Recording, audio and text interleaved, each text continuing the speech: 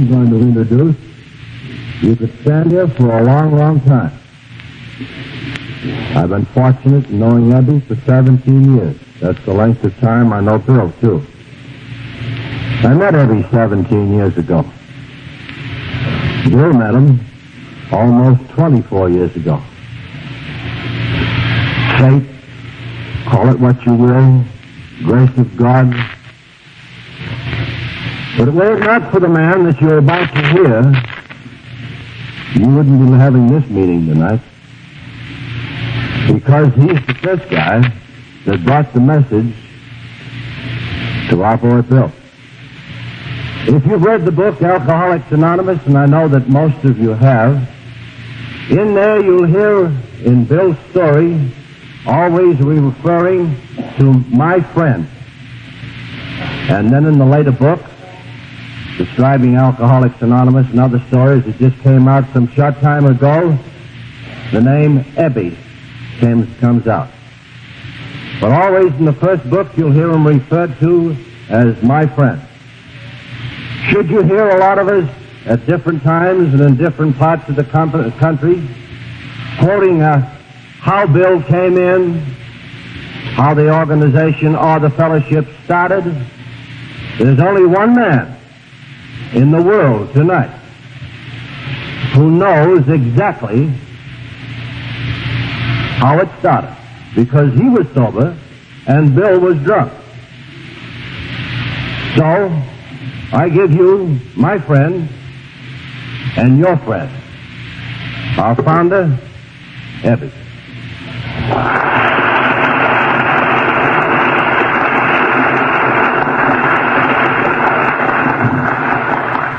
Thank you, Dick. Well, as Dick told you, my name is Ebby, and I'm an alcoholic. I just had to start this off. Dick asked me over here. I was very glad to come because I wanted to meet some of you Memphis people.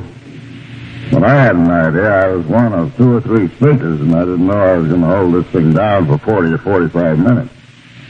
And back home in Dallas, I'm known as the world's shortest speaker. They used me back there on the different clothes for the 10-minute and 15-minute spots. So I don't know how I'm going to go about holding down for 45 minutes, but I do the best I can. As I say, I've been living in Texas for 5 years now. Maybe I've gotten enough of that Texas braggadocio somewhere in my system. Maybe I was absorbed some of it so I can pull some of that out of the hat. There's a story I heard a year or 2 after I got in Dallas that always tickled my fancy. I hope you'll indulge me and let me tell it. The Texas rancher drove over to his nearest neighbor. It was about 15 miles, and said, "What do you say we go to town and make a day of it?" I said, "All right." Got his hat, and they got in the car, and they started out. As soon as they got out of sight of the ranch house, they opened up a fifth of bourbon, had a good long pull on the bottle, and the first guy said, "You know, there's a ship 2,000 bulls from Fort Worth the day before yesterday." Nothing was said. They drove on a while and came to a gate, and they had to open that. They had another pull at the bottle, and the second guy said, "Well, you know, I shipped 2,500 bulls from my siding 4 or 5 days ago." So they drove along, and just before they got to the main state highway, they stopped for a third good hooker, and the first rancher said again, "You know, I think we're the 2 biggest bull shippers in Texas."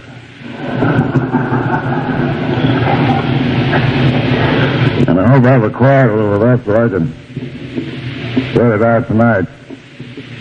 I know that Dick and Jim Drake and some of the other boys wanted me to tell you some of the beginnings of AA as I experienced them. And you know, I think that I appreciate the things that Dick has said and other people have said about me. But I sometimes think that my chief claim to fame is that I'm Exhibit A in the antique division of Alcoholics Anonymous. That's about it. Well, I got to go back to some of my beginnings. I started drinking when I was in school. I come from Albany, New York, as my native town. Went to a private school there, and I started drinking that last year. I seemed to hold it under control pretty well. And I did get off on a wild party one night. It was a military school, and we had a competitive drill, and after the drill, we all went out, and then some of us went out and got drunk. And we got in a mess, and the principal of the school heard about it. But nothing was said. But I wasn't very well that spring, and they took me out of school before school was over, and that summer the principal wrote to my father, and he always called me Ed. He didn't call me Ebby or Ed. He said, I don't think we can do anything more for Ed. Which meant that he was just expelling me from school. So that fall, my father said, you're going to work in the foundry. My father happened to be in the iron foundry business. So I went to work that fall. And I confined my drinking to Saturday nights. Naturally, I had to get up 6 o'clock to get down. I worked as a molder's helper, which is fairly rugged work, as you may know. And I did that for a year, and I confined most of my drinking to Saturday nights, except around Christmas time when all the dances were going on. And then I really stepped out. I remember I tried to go to work with the drinking and the dancing and getting down to work at 7 o'clock in the morning, but I was young and you shake it off and work it off by night. And I managed to get away with it for a while. But as I look back and remember those times, I wasn't a very successful drinker from the start. There were times, too, when I'd take some of the older guys around Albany home, and other times I'd be climbing a chandelier after 3 or 4 drinks. I never knew what was going to happen. The fact of the matter is, when I was about 15 years old, I remember putting a lot of thought into this business of drinking because it was in my family. My brothers drank pretty heavily. My father did. And I kind of figured that if they drank that way and it wasn't any good for them, and it was no good for me either, because I was just about the same temperament as they were. But it was that first drink that I ever took on my own when I walked into the bar of the Hotel Tonight in Albany and ordered a glass of beer all by myself, and I was a big shot. And I still say that was the damn best glass of beer I ever tasted. Sometimes I can almost taste it again. And somehow that just gave me just the same glow, and that beer was a lot stronger in those days, and it was real beer. That was about 1914, I think. Yes, it was 1914. And I know that I said to myself, this is for me. And soon after that, when I started drinking, I kept it down pretty well at 2 or 3 drinks. I used to go out of an evening that spring, and this friend of mine, I went to school with, he called me up and asked me if I had my lessons done. I said, sure. I guess it's just a stall because the family was sitting in the room. And I said, sure, Andy, I'll go out and have a chocolate milk with you. I got time. And we were far from chocolate milk. But I managed to get home by 11 o'clock, so nobody knew anything about it. But I know that the effect and the taste of alcohol is fascinating to me from the beginning. And later on, I read a book called The Common Sense of Drinking, from which a lot of AA was taken, by Dick Peabody. He's now dead, but he was one of the first of the lay therapists that had a tremendous following of alcoholics. A lot of other books have been written by a lot of his pupils. The Glass Crutch is one of them by Dutch Chambers, and I can name a half a dozen. I can't think of them right now. But he said in that book that the difference between an alcoholic and a heavy drinker was that the heavy drinker might drink just as much on a given night as the alcoholic, but the next day was another day to him, and he went to work, and his first thing in the awakening in the morning was the office. Well, the first thought that the alcoholic had was of the night before, and where could he get the next drink to bring that party back again? And that always appealed to me because that's the way I was. I'd forget business and want to get somewhere where I could get with the gang again. And he said the effect of alcohol on people of your type It's too fascinating. You can't handle it. I'll pick up.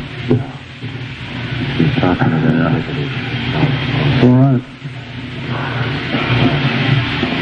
But I knew then that, and coupled with the drinking in my family, I figured out that I better should stay away from it, but I never did once I had that drink. But as time went on, I, of course, got into a lot more trouble. And the family business broke up as one of those things do. It's been running since 1852, and it broke up in 1922. And I was more or less on the loose and going from one job to another and getting in more trouble all the time. My drinking was increasing. I didn't get overseas in World War I, but I was in the outfit that was stationed around right in my hometown of Albany. And in the State Armory there, I got to be a second lieutenant in this outfit, and we always had a jug in the officers' quarters because there was a druggist in one of the corners right near the armory.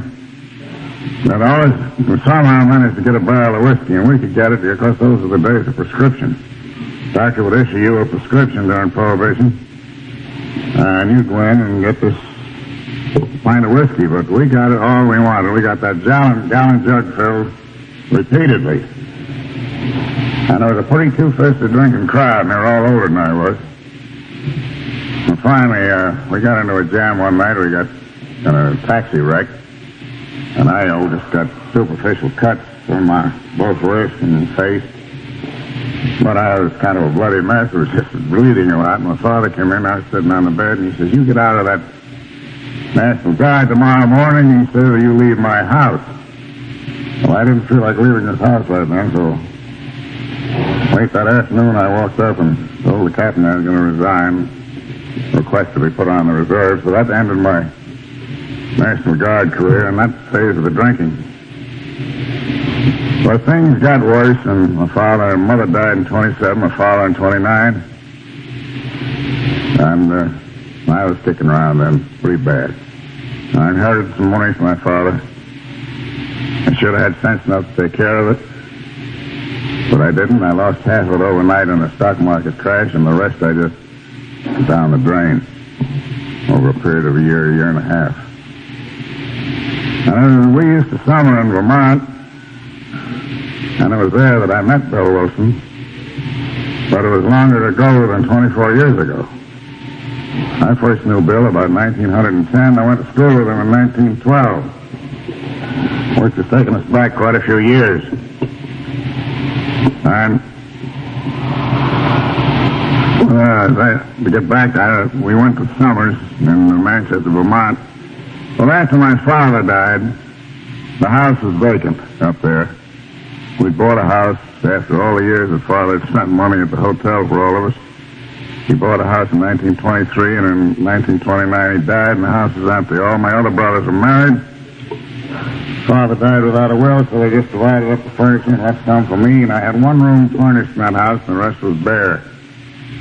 And I was living there, all alone, drinking heavily all the time. Got ready, and then we jumped now. We're going to get up to the summer of 1934, which is 24 years ago. And I'd been in the toils of the law twice that summer. I'd gotten drunk, gotten arrested for being drunk and disorderly, fined $5 or something like that. And it seems that in Vermont at that time, I don't know whether the law is still on the statute books or not, but if you got arrested 3 times in any one given year for drunkenness, it meant 6 months in Windsor State Prison. Well, I was getting drunk right along.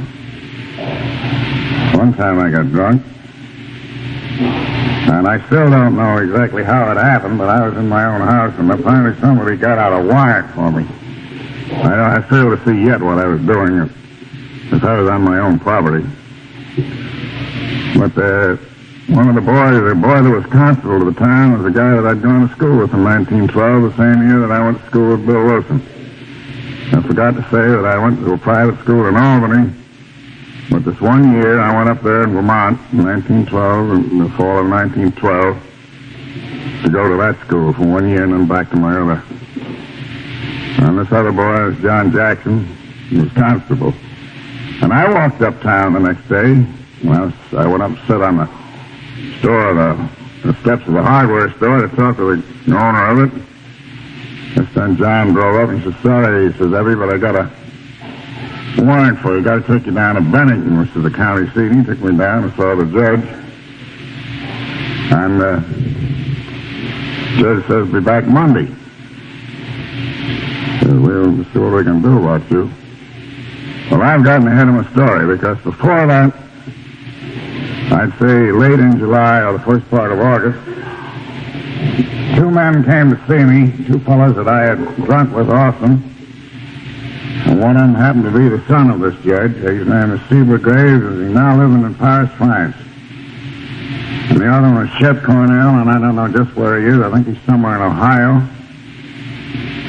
And I had a hangover, of course, and these two guys wandered around. I was out in back somewhere, in the kitchen, I guess. But I remember they came up the back steps, and they started. They didn't know exactly how to begin on me because they remembered me and having a lot of fun with me drinking. And I saw they had something on their mind, so I said, well, what do you got on your mind? What's cooking? And they said, well, we kind of come to see you and see if we couldn't get some idea into your head about something. And I said, you mean about my drinking? And they said, yeah, you're not getting anywhere. I understand you're in wrong all over town. And we got mixed up with a group called the Oxford Group. And we think that you could get help if you join up with it. And they said, you ever think of letting God run your life instead of Ebby Thatcher trying to run it all the time? And they really talked sense the way I figured it, and it seemed to me that they were just telling me things that I had been taught in my childhood about the right way of living. And I said, well, gee, if these two guys have got something out of this, maybe there's hope for me, because I'd just about given up hope. And I tell you, I was willing to quit drinking, but I didn't know how. Excuse me. I didn't know how to do it. So I listened to them, and they left me a book by one of these men in the Oxford Group. I don't recall the name of that book now. But in it, I could see myself staring out of those pages. Now, the Oxford Group, let me explain, was not concentrated on alcoholism. It was a spiritual group. It was founded by a minister from Pennsylvania named Frank Buchman, B-U-C-H-M-A-N. He got its name Oxford Group because Buchman got a lot of people interested, and they in turn went abroad, and they went to England and Oxford University, and they got a lot of people interested over there. And from there, they went to South Africa. And they got up quite a big meeting down there. I don't know, it was Cape Town or one of those cities. And the reporters referred to them as the group from Oxford, and then damn name stuck, and it had no more to do with the group or its foundings than anything in the world. But just like those things happen, that's the name that stuck with it. And it was called the Oxford Group. And they were really trying to find something. It was that time in 1929 when the crash had come in Wall Street and the nation was kind of a low point economically. A lot of people were hopping out of windows in New York, and that's no joke because they were. A lot of them hit those manholes head on from the 30th floor. And a lot of people were drinking terribly, and they wanted to find something in this Oxford Group. A lot of people came around to it, and of course a good many of them happened to be alcoholics. And don't ever let yourself think that nobody but an alcoholic can help an alcoholic, because there were a lot of men in this group that were very understanding and had a damn good knowledge of the thinkings of an alcoholic's mind. And I sometimes think that our minds are no different than anybody else in this world. We just give in to things that other people do not. Well, anyway, that idea appealed to me. I read the book, And I sobered up for a few days, and I had started to paint the house, but I had a ladder that was too short, and I couldn't get up to all these places.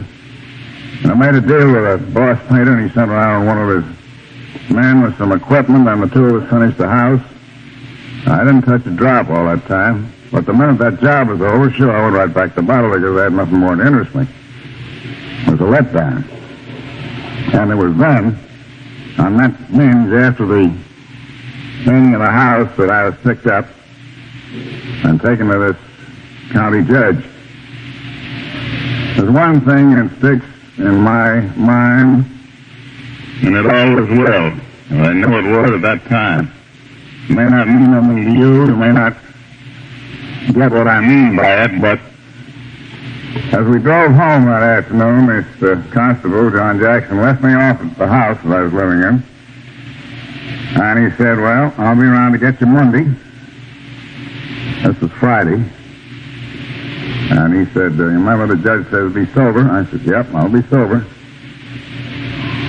So I went in the house, and I remembered that down cellar I had about a half a dozen bottles of ale, and I know that they're going to be nice and cool. And there's one thing I like in this world, it's Valentine's ale, and that was it. So I went down cellar, and I said to myself, I can't possibly get drunk between now and Monday on 6 bottles of ale, and I know that nobody in town is going to sell me anymore after they've heard that you know what a small Vermont community is. Everybody from 10 miles up and down the valley knows all about anything like that. And I knew that none of any of the bootleggers wouldn't sell me any. And I got down and I reached one of those bottles and that ain't cricket. All right, the judge said, you get there sober, will you? You be there sober. No, that's cheating somehow. And I walked back upstairs, and that damn devil's up on my shoulder. Get on, go on down there and take it. I couldn't take that damn ale. I said, no, that's not the spirit of the thing. It might be, technically, I might be all right. I get there sober, that's technical, but that's exactly what he meant. He didn't say don't take a drink, but that's exactly what he meant. So I took them and put them in a basket and carried them over to my next-door neighbor, and I said, here, they're yours. And that minute I had a victory, I know that. I had something that was just like a weight being lifted from my shoulders. And I've often thought about it. In later years, when I started drinking again, why I couldn't recapture that feeling that I had then. But perhaps that's it. It's the pink cloud. And later on, you get a more mature, if I may use the word, outlook. But I don't think if you have a slip, you can ever go back again. Well, as it turned out, I went down there Monday, and there had been a third man come to see me, too. His name was Roland Hazard. And he was a pretty swell gent, too. I never knew him. I never met him before. These other two guys I had. And he was there Monday when I was brought before the judge. The judge started to give me a little lecture, and he says, Hazard, will you take this man? And he says, sure. So I was released in my own cognizance, and the charges were dropped. And this guy took me, and he took me back home and left me there. And then a few days later, I closed the house up, went down and stayed with him. He lived about 15 miles below, south of the town. And then we went on down to New York. And I stayed with Chet Cornell, one of these other chaps that had come to see me. I stayed there about a month, I guess. And during that time, we made trips back to Vermont, Hazard and I, and 2 weeks after I was connected with this Oxford group, which is a much looser membership than Alcoholics Anonymous, I really think, they got me out speaking.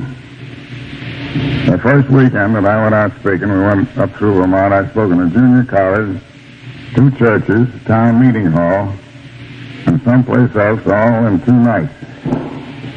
2 afternoons and 2 nights. And I still don't know what I talked about. But I just felt good about the whole thing, and really figured that these guys must have something that there must be a higher power because they were the ones that originated the phrase, believe in a higher God or a higher power as you understand him. And it was while I was doing this and going back to New York, and I heard about Bill. I hadn't seen Bill, I don't believe, for over a year, although Bill, you see, was born and raised in a town 6 miles north of this town of Manchester, Vermont, where I used to summer. Also spent quite a few winters there. And I heard that Bill was in pretty tough shape, drinking bad, and I had been downtown in Wall Street and seen some of my old friends, one of whom I had Bill's sister-in-law, and he said he was in tough shape, and he said, why don't you give him a ring of the telephone? And I said, well, I will, but I want to think this thing out a little and get myself a pretty good story, a pretty good cake to give to him. And I can truthfully say now that I believe that if I went over there, that Bill would either go for it, lock, stock, and barrel, or he would have none of it. He wouldn't just play around with it for a little while. I thought that if he put his teeth into it once, he'd stick to it. Because I thought I knew him pretty well, having gone to school with him and seen him over the years. So I called him up one night. And I didn't get Bill, but I got Lois, his wife, and told her what had happened to me, that this must have kind of shown me something. Well, I'd only been sober myself then about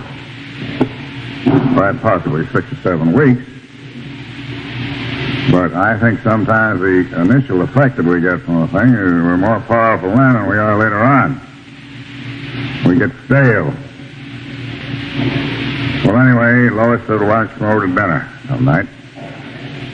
And then she mentioned the date. I said, fine. So that night I went over about 5:30, I guess, in the evening. And I rang the bell at 182 Clinton Street. The only person home was an old colored man named Green, who I've known for years. He'd been with the family. And Lois's family, that is. And he said they're both out. Both Mrs. Wilson and Mr. Wilson are out. Would come on in. So pretty soon Bill appeared, and he'd been drinking, but he wasn't too bad. And he said hello and this, that, and the other thing, and he's kind of edging around. And then he made an excuse. He had to go out and get some ice cream, something else for supper, and of course I know what he was going after. I understand. I've done it so many times myself. So, and Lois came in. And there was another girl invited. There was a girl invited because she lived upstairs and had made the place in some apartments. So we all sat down at dinner. And Bill's got a little garbled in the book about the gin across the kitchen table, but it don't make any difference. The idea is there. So we had dinner, and then we all moved upstairs in those houses, and we were back there in the east. Most of the living rooms on the second floor. So we moved up on the second floor, and after a little hemming and hawing, Laura said, well, let's hear about yourself. So I started in. I guess they got me wound up, and I guess I talked to put in at 1 o'clock in the morning. And I remember Bill said I walked the subway with her. And I knew that he wasn't going to go for a drink, or if he had a bottle in the house anyway. And on the way over, he put his arms around my shoulder just before I went in the subway. He said, I don't know what you got, kid, but you got something, and I want to get it. Well, he didn't stop drinking right away any more than I had stopped drinking back there that summer when the Oxford group boys came to see me. But the idea was in there, and the idea happened to get in Bill's head.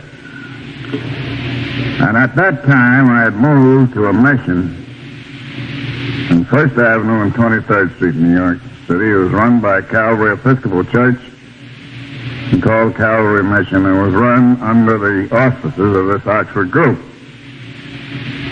It was just a typical so-called Bowery mission. We had 12 men who were running it, and excuse me. We only had available beds for about 35 men, and they were full every night. So, when I was living there, and about 2 nights after I'd been over to see Bill, he appeared at the mission. Just as the meeting was about to start, he had a guy in tow, and they were both visibly drunk. But not too bad. And long about a great many those meetings there were what's called testimonial meetings. We had a man up on the platform, and he would call on various men in the audience. They'd get up, say what they'd found. Of course, most of them were doing it just to get a place to sleep. They called taking a nosedive for God to get a flop. That's the way they expressed it. Well, in the midst of all these proceedings, Bill gets up and walks up to the platform, and he's about 6'3", you know, and he leans his elbow on the piano, and he starts to spout. And the superintendent says, "Get him down. That's your friend. Pull him down out of there." I said, "Let him go. Let's hear what he's got to say." The guy gave me a dirty look, but he let Bill talk. And then 2 or 3 days later, this was sometime late in November, as I've been talking to Jim and Dick and some of the other boys, I wish that either Bill or I or somebody kept a diary back there so that we could remember dates and have some continuity to our stories, because you go back 24 years and you turn out to the left, you recall things accurately. Well, this was sometime late in November in 1934, and it's a few days later that Bill got himself a taxi cab and 2 or 3 bottles of beer and went up to Towns Hospital in Central Park West. And when I heard he was up there, I guess it was the next day, I went up to see him. Because I made up my mind that having started this with Bill, it was up to me to stick it out, which I think is a true thing in every AA 12-step case you go on. If you're going to do it, don't spread yourself too thin and take on 25 or 30 people. I'd rather see you concentrate on 1 or 2. I don't know whether I'm my brother's keeper or not. But I do think that if you start and put something in a man's mind and possibly in his heart and soul, you got to stick with him through his tough spots as well as his victories. Because you're the one that started it, and it's up to you to see that he gets on his feet. So I followed Bill up there, and we had some talks, and he got out and went back down around Wall Street and began to make a few little moves in there, and I kept riding herd on him, as they say out in Texas. I rode herd on him. And he came around and he began to attend Oxford group meetings, which I might add are exactly the same as AA meetings today. They had a speaker, a leader. That's what they call it. They didn't call it chairman, they called it the leader, and 3 or 4 speakers. And Bill spoke many times from Calvary House in Gramercy Park North in New York City. And later on, when we split from the Oxford group and became Alcoholics Anonymous, we went back to that place and had our meetings there up to about 2 years ago. The original Manhattan group. Now, of course, Ohio, Cleveland, and one of the other cities claim that they are the original AA, but, well, I don't know. I kind of dispute that a little bit. Because there was a clear succession right through from the Oxford group meetings until the time we broke off, and the meetings went to that in Bill's house, and then they went to Steinway Hall on 57th Street, and from there to Bert Taylor's shop on 5th Avenue. We occupied one of the floors of his tailor shop. And let's see, then there's a direct succession, but I don't care whether Cleveland or anybody else claims their first group. It makes a little difference. The thing got started. So Bill and I were together a great deal that first winter, and then I went back to Albany in 1936. And Bill went on to found AA. And he's really the one. I just had something to do with giving him the idea. He went on to, with Dr. Bob, found AA. And in 1937, I had a slip. I fell off the wagon after 2 years and 7 months, which was slightly different from that DuPont film. The DuPont film had me falling off a month after I talked to Bill, but that wasn't so. I was 2 years and 6 months later. And I've had a good deal of trouble off and on. If I want to go back and count the years, I can count possibly 15 years of complete sobriety out of the 24, maybe 16 years. But they were the longest was 16 months and 8 months and 7 months and so on. And summer of 1953, I was again in New York City drinking. And I walked into the intergroup one day, and Hazel Wright, one of the secretaries there, said, "I think I've got a man that can help you who's got something real and something tangible." And she said, "I'm going to call him right away." And she called this man. He came down to see me. He says, "Where do you drink?" And I said, "I ran 3rd Avenue. This is 12. Let's go." And he said, "I ran into Steve Graves, a man who originally came to see you over in Paris, France." He said, "How's old Ebby doing?" This guy said, "I don't know Ebby, but I hear he's not doing at all."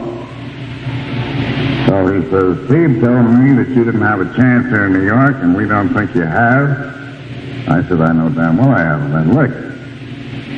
I can't throw it off." Well, he said, "How about going to Texas?"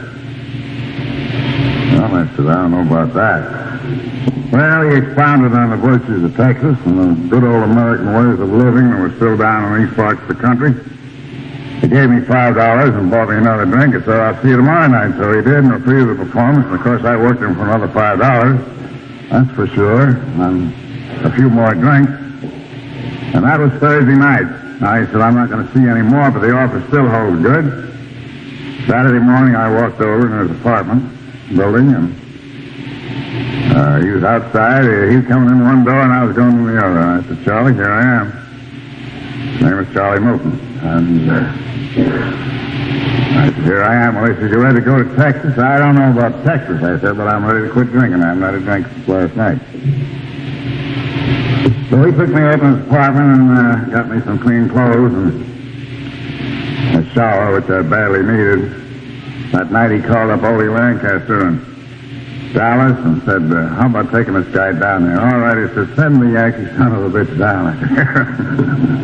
I could hear Odie booming it out.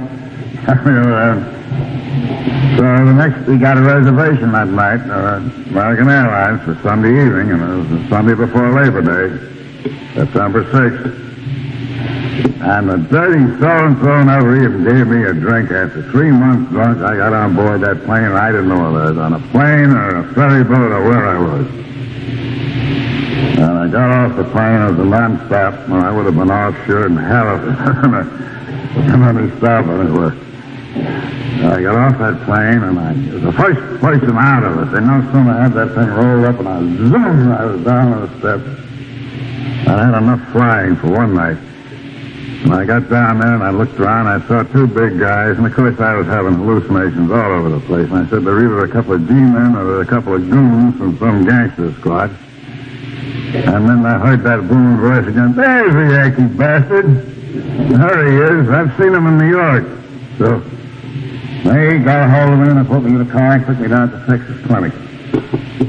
And I stayed there. I guess I stayed there altogether about 2 or 3 months. But the first 2 or 3 weeks, it was pretty rugged, because I'm going to tell you right now, I had hallucinations all over the place. I didn't believe I was in Texas. I didn't dare go out of the place.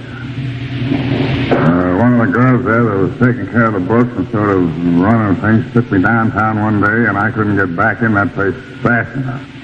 I was scared of the car, the traffic, I was scared of everything. And it wasn't when I was there 2 weeks later, the guy said, "I'm going out to mail some letters at the airport. Do you want to go out?" And I said, "I sure do. I want to see this airport and see if I'm really in Dallas." And I got out there, and I got out of the car, and I walked up to this placard that said, "Love Field, Dallas, Texas." I put my hand on it, and I said, "All right, I'm in Dallas. I believe it. I swear, I stand here, I did not believe I was in Dallas." Because it's been a pretty rugged drunk and a pretty hot summer, and I hadn't had much to eat in those 3 months. I was drinking everything I could lay my hands on, then to be cut short like that. Furthermore, they gave me a few goofballs down there, and I hate those things anyway. I hate the effect of them. They just make me... So I'm sorry that I've taken up so much time telling you it's all been on myself, but I didn't know how to bring the history of AA in. You've all seen how it's spread, how it's worked. I know that if it hadn't been for AA when I got to Texas, I never would have been able to survive. Just coming out here alone, I'd have been lost. It was tough enough as it was because I was among strange people, slightly different ways than ours. It was an upheaval to get from the Bowery down here in 6 hours and chase yourself all around. But if it hadn't been for those good Texas people and the people in the suburban club, if I hadn't been able to go around there and stay there and shake after it was 2 weeks before I went in the club, a little over 2 weeks, I walked by it one day and started up the steps, lost my nerve, and went back to the clinic. Almost like a guy going back and hiding under the bed. And I know that several times they said, well, I heard them talking. I don't know what we're going to do with this guy. He's going goofy. And then I heard a colored girl that worked there. She's quite an old woman, and she said, don't you worry about that man. You just leave him alone, and he's coming out of it. He's sick. And that's just what I was. I was sick. Mentally and physically. And gradually I worked out of it. Nature took over. And then I was able to get around the club and get into the activities. And maybe I got into them too fast. That was the hottest summer that had been on record in the Texas Weather Bureau. I went down on a ranch, and I was out working the sheep with this man, and he put me in as a shoot man, and that's kind of rugged work in a 95-degree day. And I got mixed up in an oil deal, and I sold some insurance stock, and every one of them flopped. The insurance company did, almost. They're still struggling to get back on its feet.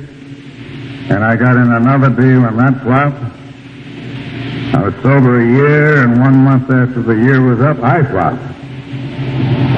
And that was in October 1954. I had 13 months, and I only had a few days drinking then. And it was over a 3-week period, but I got slapped in the county jail for 10 days, and Mr. Bill Decker's Emporium. And I came out, and some friends took me in their house, and I sobered up. And I haven't had a drink since. In other words, I've had about 5 years sobriety in Texas. Out of 5 years and 1 month, I've had 5 years sobriety. Total. And I know that I'm grateful to Steve Graves over there in Paris and Charlie for following it up, and for the people in Texas, and over here, all of you people, who have given me another chance. I couldn't have done it by myself. It isn't under my own steam I did it. And I know that my sobriety in these 4 years, these last 4 years that I've been sober, it hasn't been my sole effort that's kept me sober. Nor do I believe it has been entirely the friendship and the help of people. I think it has been the help of a higher power. And while I've lost that idea sometimes along this way of life, thank God I got it back again. Because I know that I couldn't exist without it. There are times when I know I'm not like a great many people I hear talk that they say there isn't a day in their life that they don't fight the desire to take a drink. Well, I'm telling you right now, flat out, I'd go get drunk. I couldn't be that much of a hero to fight it every day and every hour. I don't have that. But I do have periods every 3 or 4 months when it's maybe 2 or 3 days it's rugged. That's all I think about. Is taking a drink, and if I haven't got myself conditioned to the correct way of thinking and knowing that if I take that drink, where I'm going to end up, I have no doubt that this time, I know that last drink that the liquor knocked me so badly physically and mentally too that I'd never survive another one. And I get that in my head, and I keep it there in spite of the fact that I want to go out and I get sick of this being in harness every day and going to work. And I'm getting along in years, and I like to have a little rest once in a while, but I got to go and work. And I often think if I come home tonight, if I could take one good slug of whiskey or one bottle of Valentine's ale and go eat, it'd help me a lot, and it probably would help me physically. It'd give me a lift. But I know I can't do it. So what is the use of toying with the idea? I don't quite get so much the idea that I used to. And I'd like to get drunk. Although that occurs once in a while because I think in every one of us is another person, is an alter ego. And that old drunk, those Ebby Thatcher, is still in there. He may be dormant, but he's there. He's just like a volcano. He takes the top off and he's going zoom. Only this time he goes zoom, boom, and it'll be all over. And I haven't got anything much more to say except stick to your AA and stick to God. And I think that you'll find that if you're having any trouble, you'll find help there. I want to thank Dick, and I want to thank the other members, and all you people who've entertained me, and I sure have enjoyed coming to Memphis. Thank you.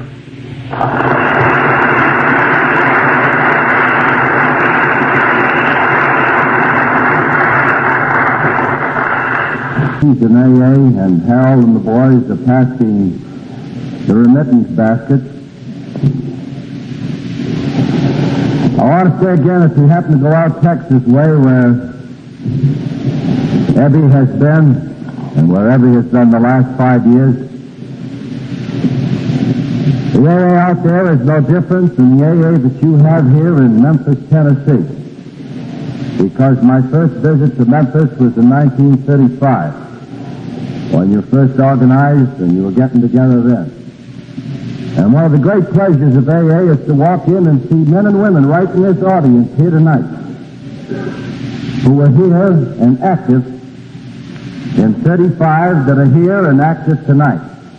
Everyone that comes in AA just doesn't walk in, bless themselves, and stay sober. You have a disease called alcoholism, and it's a tough one. Some people are lucky, I don't know. I don't know who I shot, whose mother-in-law or mine that I pushed downstairs. It gave me the right. I can never grasp, even this today. Why should I stay sober and some other guy didn't? He's an alcoholic just like I am. I don't know what it is. I'm not going to try to answer.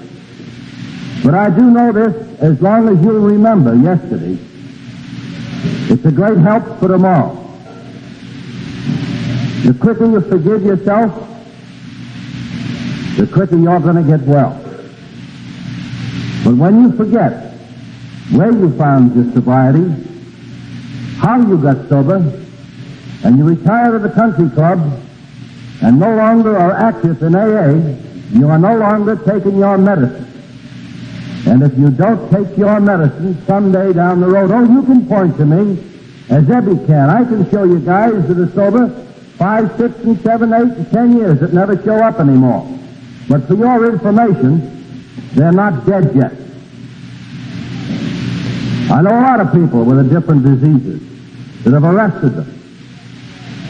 You can arrest your alcoholism, and maybe you can stay sober if you never come back to AA. And if you never come back to AA, I am one that will never miss it. Because if you're ungrateful as that for what you found, I don't think, me personally, that I would need you. And I'm only speaking for myself. Because you found it. I found it. And I think today, the greatest trust that we can have in Alcoholics Anonymous, not for you who are so lucky that are here tonight and all over the world in AA. If God in His infinite wisdom gave us the privilege of staying sober such as we are tonight, and I turn my back on the guy I left behind me, I don't deserve sobriety. That's merely my own opinion. I belong to the greatest fellowship in the world, and that fellowship is called Alcoholics Anonymous. Everything I have tonight, everything I will ever get any other night from herein, comes from men and women God bless you just like you. May I always be with you, and may someday I really be worthy of you. In all meetings all over the country, those who wish to join us, we close by saying the Our Father. Those who care to, will you join me?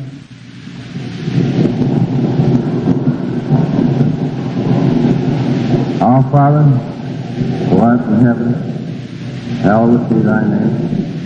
Thy kingdom come, thy will be done on earth as it is in heaven. Give us this day our daily bread, and forgive us our trespasses, as we forgive those who trespass against us. And lead us not into temptation, but deliver us from evil. For thine is the kingdom, and the power, and the glory, forever and ever.